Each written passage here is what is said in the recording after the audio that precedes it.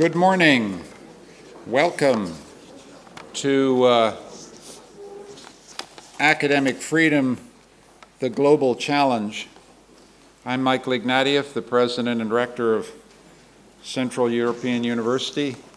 It's wonderful to see you here early on a Thursday morning. I want to send welcomes and greetings to it's a powerful room. We've got many of our trustees, the people who actually are accountable for this institution are in the room, and I thank the trustees for coming a day early to be with us. I want to thank so many of the faculty, so many of the staff, some great students, some alumni for being here, and we're on live feed. So we're beaming out to our alumni networks and our friends around the world, and I bid everybody on live feed the warmest possible welcome. And I want to welcome also the journalists who are covering this event today. So that's a polite way of saying we've got to be on our best behavior the whole day. Our day is going to begin very shortly with a lecture by a great historian, a wise woman, a woman I've admired all my life as a historian. She's come a long way to be with us, and it will be a delight to hear her shortly, in part because her writing on academic freedom has been pungent and clear and crisp and has led the debate for many years. So the day will begin with a bang, and it'll end with a bang, because we will end the event with a lecture by one of the world's greatest writers and one of the great champions of freedom, Mario Vargas Llosa.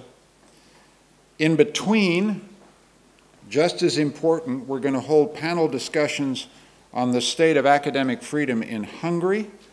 We're going to look at the challenges to academic freedom from within the academy, the fierce, often ferocious, sometimes even violent debates about academic freedom, particularly on American campuses. And then we want to widen out and make sure that we talk about the challenges to academic freedom around the world. So we've got a very ambitious agenda. I hope those of you who are here now will be here right through until 6 o'clock when we'll have a reception next door. I need to thank a few people without whom this would not have happened. Kinga Powell, the irreplaceable Kinga Powell, Stefan Rock, Livio Mattei, the provost and the Iron Man of CEU, Matthias Sabo, who played a particularly important role. And I also want to thank, if I may, my wife for pointing out this wonderful picture. She saw this picture, and it points University Square one way and Freedom Square the other in Hungary. It's an actual place in Budapest, and I think we all want University Square and Freedom Square to point in the same direction, and that is the goal of our activities today. Let me just say a few further words of introduction before we hear from Joan Scott. We're hosting this conference for a perfectly obvious reason, which is that our own academic freedom has been challenged, and the challenge is not over. Everyone in this room, I'm sure, whatever our differences and disagreements, hopes, and no one more fervently than I, that the negotiations that are due to begin tomorrow in New York between the government of Hungary and the governor of New York, where we are accredited, will result in a rapid and conclusive settlement that allows us to say, stay in the city that we love. So our task here today is not another rally, another campaigning event. It's a serious academic event, not merely to defend our freedom, but to do what universities always have to do, which is to interrogate our freedom. That is, to think about its history, to ask political questions about the degree to which our freedom still commands support from our fellow citizens, and above all, to learn from other institutions and other countries where academic freedom is under attack. It's actually a day for CU, how can I put this, to say we're not so special. We're not so unique. There are a lot of other places, a lot of other institutions, a lot of other countries, think Turkey, just to pick one example, where academic freedom is on the line. Let's also recall that even in Hungary, we're not so special and so unique. We pride ourselves in being part and parcel of academic life in Hungary, and Hungarian academic institutions have been under increasing pressures of all kinds. And so one of the most important panels today will be a discussion with our Hungarian colleagues about the challenges we face. The panel is, in a way, our way of saying thank you to our Hungarian colleagues and friends for the support they've given us, and say, we're not so special. We want to join in a discussion that ends up strengthening Hungarian institutions right across the country. Because, to repeat an obvious point, this is a country with an extraordinarily great, distinguished academic reputation, and we're proud to be part of it, and we want to do anything we can to strengthen it. We also want to make the point that the challenges to academic freedom are global, and then we want to ask, if you widen our frame out beyond Eastern Europe and Central Europe, and we see the battle for academic freedom, as we should, as a battle being fought in Africa, in Asia, in North and South America as well, what do we learn? Why is it that universities are under attack in so many places, and what can we do about it? How do we deepen support for academic freedom so that when academics and professors and students fight for their freedom, our fellow citizens respond and say, you're fighting for us too? The politics of this, it seems to me, are crucial. We also want to look at the challenges coming from within, and these are red-hot controversial. There's nothing about academic freedom that is safe terrain.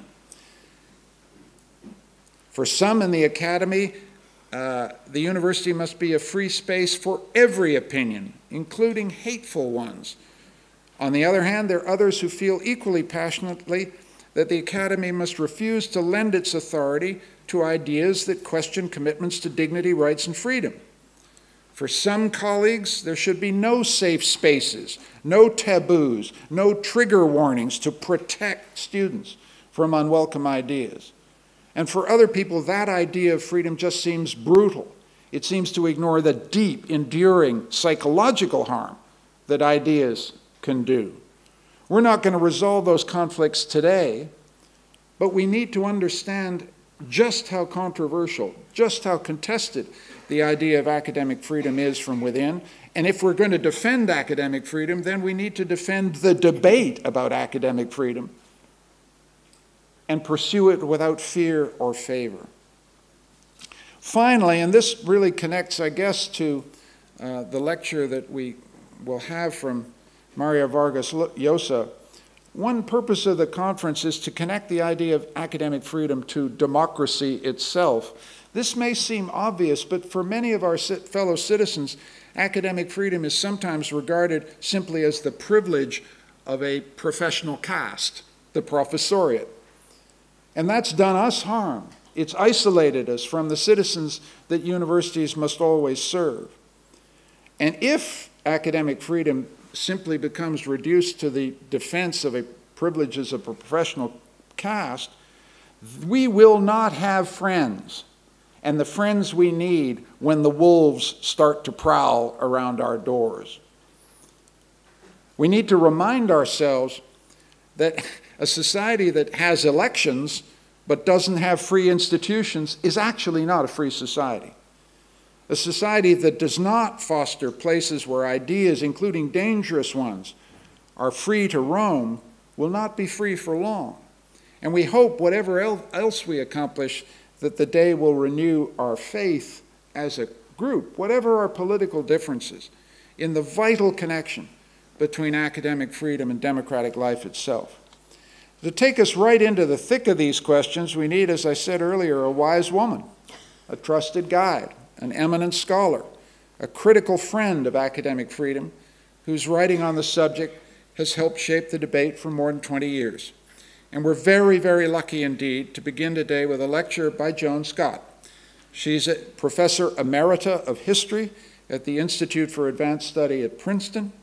She's a famous historian of France. Her works are assigned, I know, in CEU. She's taught at CEU. She's a friend of CEU. She's a great historian of the French Revolution and a great historian of the idea of human rights. The title of her talk is Academic Freedom, the University and the State. Please welcome Joan Scott.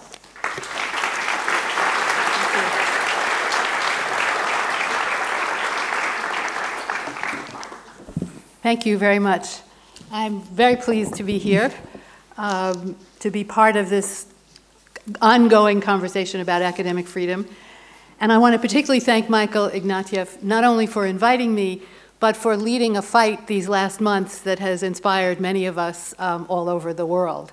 As he said, what's going on at CEU is not unique to CEU, but the example that he's offered us in the eloquent defense of academic freedom that he's produced has been a really important and inspiring one. So thank you, Michael. So I'm going to talk about academic freedom.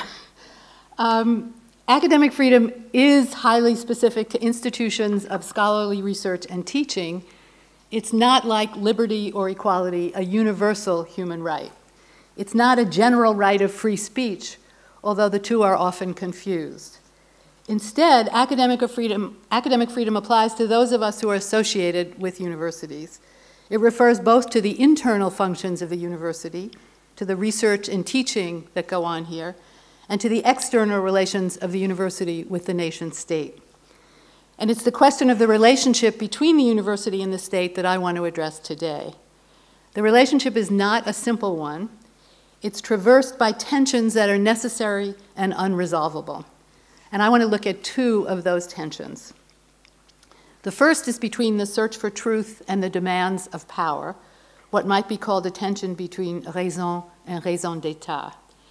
The second tension is between the hierarchical structure of the academy and the principles and practices of political democracies. I want to argue that academic freedom mediates both of those tensions. So first, the university and the nation. The origin of the modern university has everything to do with nation building. An older history is that of the religious sponsorship of universities with the various relations between churches and states affecting their governance. Medieval universities were established to train priests, lawyers, doctors, and schoolmasters, not always with state sanction. But it was Wilhelm von Humboldt who provided the model for the modern university at the University of Berlin early in the 19th century. One scholar has described its function this way.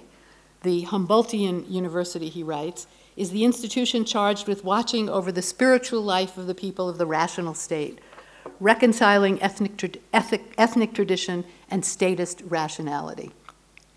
In Humboldt's vision, shared by many of his German idealist colleagues, the university's mission was to produce students committed to discovery and to inculcate the common language, history, literature, and geography that made possible the creation of a shared national culture.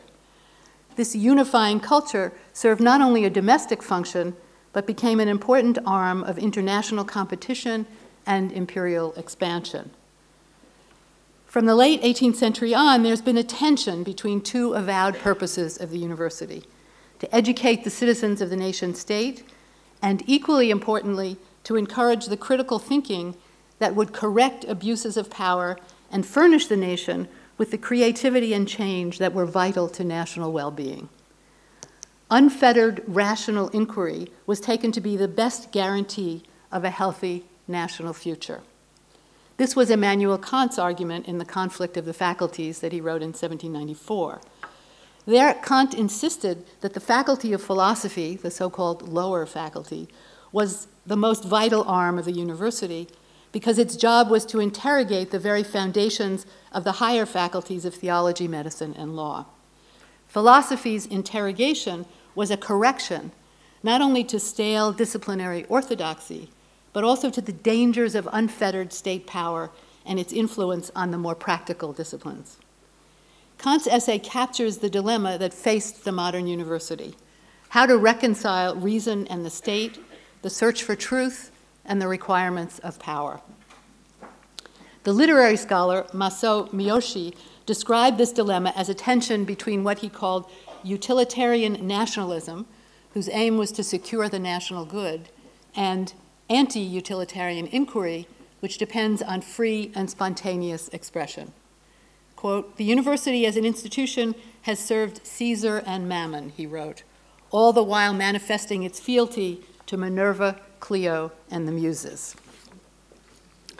This tension at the heart of the university's mission has been apparent throughout its history, although changes in demography and curriculum in the nations of the West have sometimes made it less apparent. Neoliberal transformations have certainly taken attention away from both national agendas and critical thinking. Students are now more likely to be treated as paying clients, whose human capital can be enhanced by a university education and whose vocational interests should dictate the curriculum. The research and development needs of private companies more often drive the inquiries of professors, especially in the sciences, and globalization, not national interest, is at the heart of what some have termed the information and knowledge industry. Still, I would argue that the Humboldt model has not entirely disappeared. Its tensions remain as a legacy to be drawn on, and it's that legacy that I think it's important for us to think about preserving. Those tensions have been clearly evident in the post-colonial era as new nations emerged to claim identities either denied or suppressed by imperial rule. Edward Said wrote compellingly of this process in a 1996 article on identity, authority, and freedom. There he pointed out, referring to developments in the Middle East, that, quote, "Arab universities are not only nationalist universities, but are also political institutions for perfectly understandable reasons.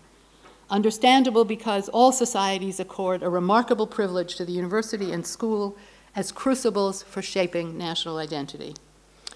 Once national independence had freed these nations from the yokes of Ottoman or European imperialism," he noted, "an opportunity opened to educate young people to develop their pride in the traditions, languages, history, and culture of their own countries." The same might be said of the nations of Eastern and Central Europe after the end of Soviet rule in 1989. But a terrible problem soon arose, Said noted, when national universities were reconceived as extensions of the newly established national security state. As a result, the real value of education was short-circuited by a ruling party which sought political conformity rather than intellectual excellence. Quote, "Nationalism in the university has come to represent not freedom, but accommodation, not brilliance and daring, but caution and fear, not the advancement of knowledge, but self-preservation. Political repression," he went on, "has never been good for academic freedom, and perhaps more importantly, it has been disastrous for academic and intellectual excellence. The two, academic freedom and intellectual excellence, are of course entirely interdependent." Without wanting to deny the importance of education for the construction of national identity, Said then asked, what national identity, which national identity, and how might it be understood in relation to academic freedom?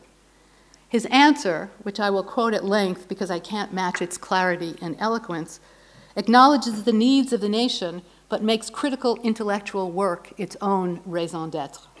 And this is the quote, "My assessment of Arab academic life is that too high a price has been paid in sustaining nationalist regimes that have allowed political passions and an ideology of conformity to dominate, perhaps even swallow up civil institutions such as the university. To make the practice of intellectual discourse dependent on conformity to a predetermined political ideology is to nullify intellect altogether." End of quote. For Said, intellectual discourse is above all, again a quote, "the freedom to be critical. Criticism is intellectual life, and while the academic precinct contains a great deal in it, its spirit is intellectual and critical, and neither reverential nor patriotic. It's the freedom to critique the terms of an exclusionary national identity that is vital both to the university and to the nation. Quote, Otherwise, I fear, the old iniquities, cruelties, and unthinking attachments that have so disfigured human history will be recycled by the academy, which then loses much of its real intellectual freedom as a result." End of quote. Here, in a somewhat different language, is Kant's idea that critical philosophy provides the ultimate corrective to abuses of state power. Said's notion of national identity was one that disclaimed the triumph of one people over another and the insistence on homogeneity as the bottom line of a common culture. Instead, it is the recognition, enabled by critical thinkers in the humanities and social sciences especially, of its relation to other national identities, and within the nation to the multiple identities we inhabit, to the differences that bind us, to a commonality of shared differences, rather than to a genetic or historical sameness. Even more important was the lesson that, quote, "human life and history are secular," that is, actually constructed and reproduced by men and women. This means that there's nothing fixed about our social and political arrangements, that they are open to criticism and to change. It's precisely the specter of change, of course, that threatens the rulers of the authoritarian state. Said argued that the function of academic freedom was to protect and preserve the critical spirit, ensuring the pursuit of justice and truth wherever it might lead. Quote, "Rather than viewing the search for knowledge in the academy as a search for coercion and control over others, we should regard knowledge as something for which to risk identity, and we should think of academic freedom as an invitation to give up on identity in the hope of understanding and perhaps even assuming more than one." Our model for academic freedom, Said wrote, should be the migrant or traveler, voyaging beyond familiar places, confronting the unknown. For him, academic freedom is a kind of passport for international travel, guaranteeing the right of scholars to go wherever the search for truth may lead. It was one way of addressing the tension at the heart of the mission of the modern university, that between utilitarian nationalism and non-utilitarian inquiry, between reason of state and reason itself. In the United States, the concept of academic freedom was formulated by a group of professors at the turn of the last century, precisely as a way of mediating that tension, of providing a rationale for an autonomous faculty, not as a peculiar elitist privilege, but as a guarantee of advancing the common good. In 1915, the newly organized American Association of University Professors, among them the American pragmatist John Dewey, articulated a vision of the university that was at once immune to powerful interests. In the United States, these were both state legislators and private benefactors, Caesar and Mammon, and that promised to serve them, however indirectly, by producing new knowledge for the common good. Their version of academic freedom rested on the notion that knowledge and power were separable. The pursuit of truth ought to have nothing to do with public conflicts of interest, even if new knowledge could weigh in on one side or another of those conflicts. The university was defined as, quote, "an inviolable refuge from the tyranny of public opinion, an intellectual experiment station where new ideas may germinate and where their fruit, though distasteful to the community as a whole, may be allowed to ripen." As that last reference to distasteful reactions indicates, academic freedom was designed to protect the most critical, the most unorthodox of university faculty. A professor ought to be a contagious center of intellectual enthusiasm, wrote one university president. It's better, and this is his quote, "It's better for students to think about heresies than not to think at all. Better for them to climb new trails and stumble over error than to ride forever in upholstered ease on the overcrowded highway." End of quote. These early 20th century formulations are wonderful to read. The best statement I've seen of the principle of academic freedom comes from the regents of the University of Wisconsin in 1894. I was a graduate student at the University of Wisconsin, and this was a plaque on the wall of the main building at the university that we read all the time.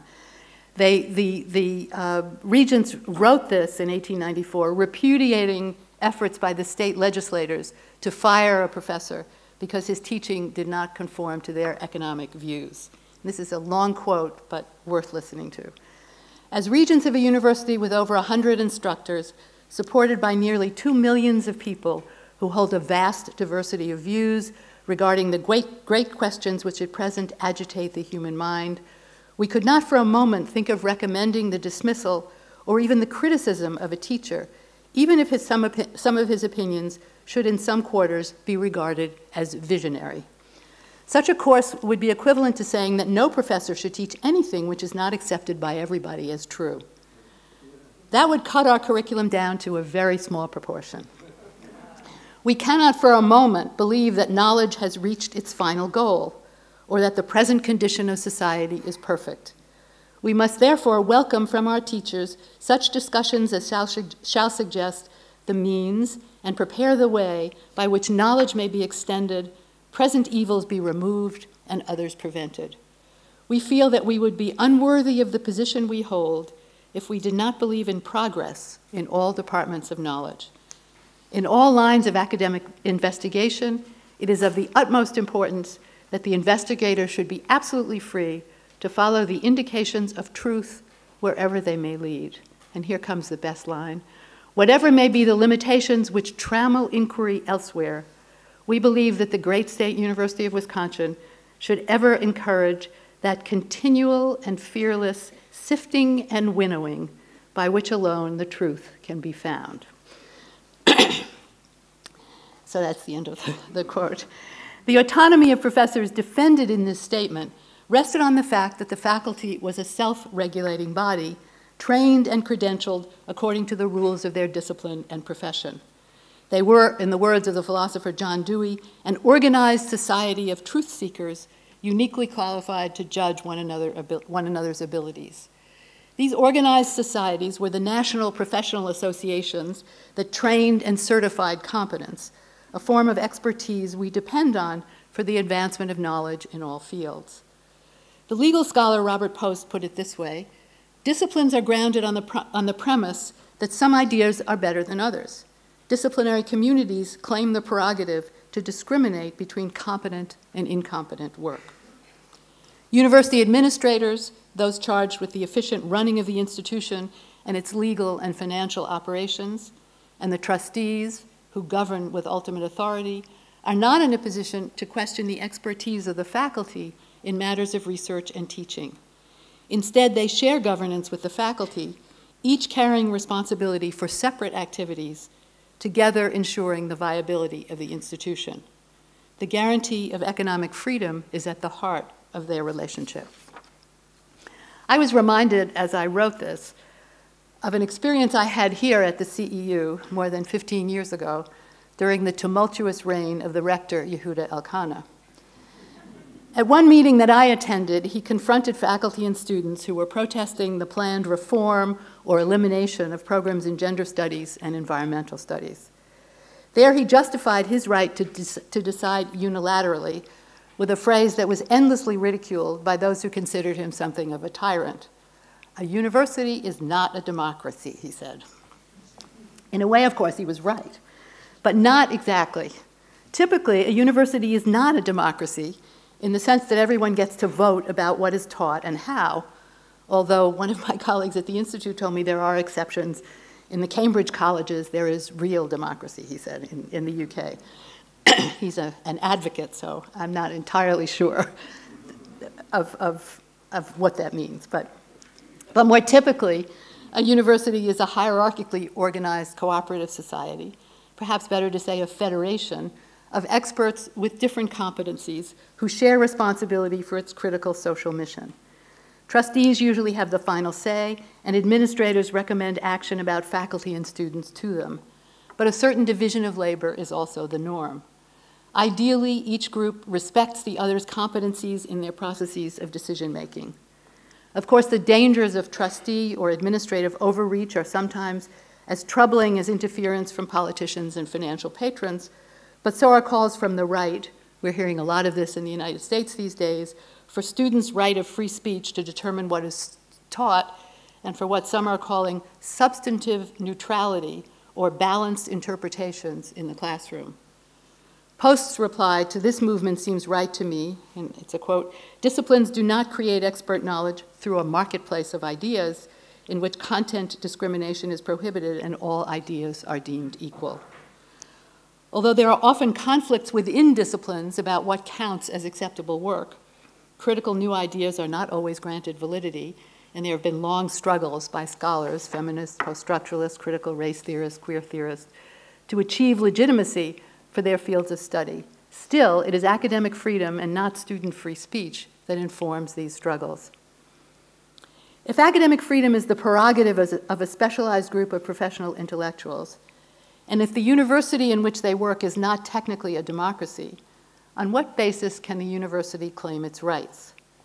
Why is it that academic freedom has been the cry of university presidents and faculty facing unprecedented attacks by authoritarian politicians in Turkey, Poland, Hungary, and lately also in the United States? It may be paradoxical to argue that democracy depends on the university, even if the university itself is not a perfect democracy. But that is the case. It's the case because critical thinking, Kant's notion of reason in the face of power, or Dewey's idea that innovation depends on challenging deep-rooted prejudice, or Said's insistence that freedom cannot simply be reduced to venerating the unexamined authority of a national identity and its culture. Critical thinking is the lifeblood of democratic societies. Without it, all visions of justice and hope are lost. Critical thinking depends on informed and disciplined knowledge, on our ability to search for and to teach our students how to search for truth. That kind of teaching is not a democratic process. It cannot be one. And yet democracy depends on it. Real democracy, I should add. Illiberal democracy is an oxymoron.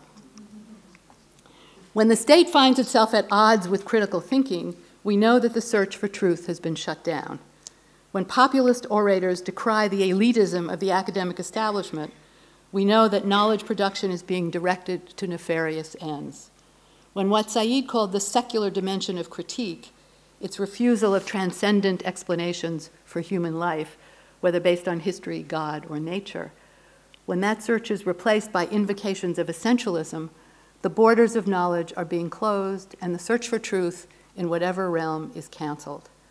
The denial of academic freedom to its universities, of permission to pursue truth wherever it leads, signals the ultimate failure of democracy and does not bode well for the future prosperity and health of any nation.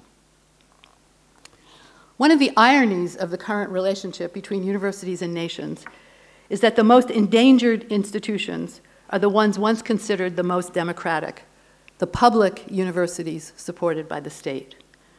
Those universities which are open to students at minimal tuition costs depend on the state for financial support, but also legally the state has the ultimate authority to determine their future. Indeed, it's often in the name of protecting the public's financial interest that politicians justify their intervention in curricular and faculty domains. It is those public universities which most easily succumb to the demand that, as Said put it, intellectual discourse must worship at the altar of national identity. And so they succumb as well to the suppression of critical inquiry that is the inevitable result. The resurgence of strong nationalist tendencies is evident across the world, at least in part as a reaction to the rise of globalization and its undermining of the frontiers of national sovereignty.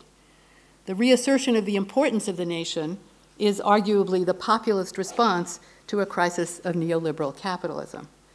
This has brought with it the test of patriotism for all manner of intellectual work, a patriotism that is antithetical to free thought and the academic freedom that protects it.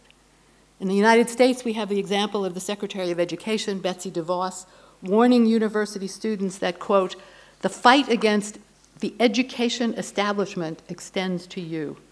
The faculty, from adjunct professor to deans, try to tell you what to do, what to say, and more ominously, how to think." For DeVos, the job of educators to teach students how to think is beside the point. Her notion of freedom of thought is the expression of opinion unconstrained by the requirements of truth or rigor. The real problem for her, as for those seeking to consolidate their power at all costs, is that critique will expose the abuses that necessarily accompany authoritarian rule. In the modern period, new private universities have grown alongside public ones, often to represent special interests that weren't being served adequately in the public realm. The numbers of new private universities vary widely from country to country, as does their relationship to the state. Usually there's some kind of contractual agreement that recognizes their legitimacy as a degree-granting institution, but they tend to have greater independence than their public counterparts. In the US, as elsewhere, many private universities were originally founded by religious groups, but that was not exclusively the case. And even those that were originally religious have become increasingly secular, as is the case with the American universities in Cairo and Beirut, or even with Boğaziçi University in Istanbul. Some private universities were established to provide a more elite environment for students of the upper classes, or for those with financial means but who were ineligible for admission to public schools.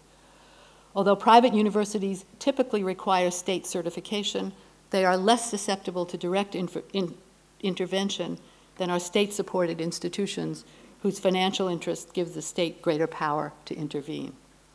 That's why the private institutions have been able to preserve something of the critical spirit in the face of an all-out assault on higher education by those seeking to consolidate nationalist identities and to eliminate not just opposition, but also the kind of thinking that would call rulers to account for the violations of principle and justice they undertake. Of course, private universities are subject to pressures from donors and politicians. They are not immune from attempts to rein in critique and to control what is studied. Nor are they free of the neoliberal processes that are everywhere undermining the substance and ethos of a classic university education. But still, they occupy a privileged place in the realm of academe, and that privilege has made them, in our time, the custodians of academic freedom in the sense I've been talking about it, as the protection of the search for truth wherever it leads, of the spirit of critical inquiry that at its best refuses repression and compromise. If in the United States, the University of Wisconsin is no longer a place that allows for that continual and fearless sifting and winnowing by which alone truth can be found, private institutions remain in a better position to protect that legacy. It's on their campuses that it's still possible to teach freely and to resist interference. The call for academic freedom resonates with the values and principles to which they at least nominally aspire. I think that's the case for the Central European University here in Hungary. As one of several private institutions of higher education in the nation, it has long been able to stand apart from the currents and patterns of successive political regimes. It has also long been a training ground for the leadership of movements for social justice, the rule of law, and the creation of open societies in the region. On the one hand, one might ask how a small graduate institution could pose a serious threat to a government with vast military and police resources at its disposal. On the other hand, the fact of the attack signals the danger that the quest for truth by critical thinkers is seen to pose to authoritarian rule. The frightening aspect of this is that power is on the side of the state. Indeed, the resolution of the crisis might well come from a negotiation between two supposedly sovereign entities, the state of New York and the nation of Hungary. But there's also a hopeful side to the story. It suggests that despite the lamentations of scholars about the end of the university as we knew it, about what Bill Reddings called the university in ruins, and Chris Newfield deems the unmaking of the university, there's something that persists against great odds. The process of erosion of the academy has been gradual and thankfully incomplete, allowing the legacy of Kant and Humboldt to survive, even as its homogenizing cultural function has disappeared. There are pockets of resistance on campuses which honor the principles and practices of truth-seeking. We can see this in the calls for academic freedom that echo across the globe, in the thousands of protesters who filled the streets of Budapest, and who also continue to speak out in Russia, Turkey, Poland, and the United States. We can see it in the international outcry against intellectual repression that refuses to accept defeat. And perhaps ironically, we can see it too in the determination of authoritarian rulers to banish critical thought and the institutions that foster it. Their determination is a measure of the aspirational power of the idea of academic freedom, but it's only aspirational. To get rulers to value and respect it requires a political struggle, the dimensions of which are extremely large. What is the nature of that political struggle? Does it undermine the pluralism and diversity of views that are the proud values of the search for truth and the production of knowledge? I don't think so. The protection of critical thinking has always involved a confrontation with power. By its very nature, it is political. But the political struggle I'm referring to is not partisan or ideological. Rather, it commits us to the continued practice of critical thinking. The principle that guides us, that articulates the meaning of our struggle, is academic freedom. Critical thinking, in this definition of it, is both the cause and effect of academic freedom. I leave you then with something of a circular argument.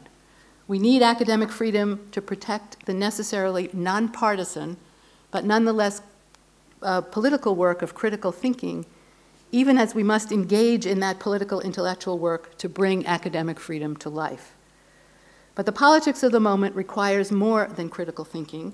It requires rallying support for the only guarantee we have that democracy can be saved or restored. I hope this conference will give us the means to begin to think and act on that requirement, to recognize the importance, to say nothing of the pleasure of our intellectual work, and to find the practical political means to continue to do it. It's the challenge we urgently face, and one we have no choice but to meet. Thank you.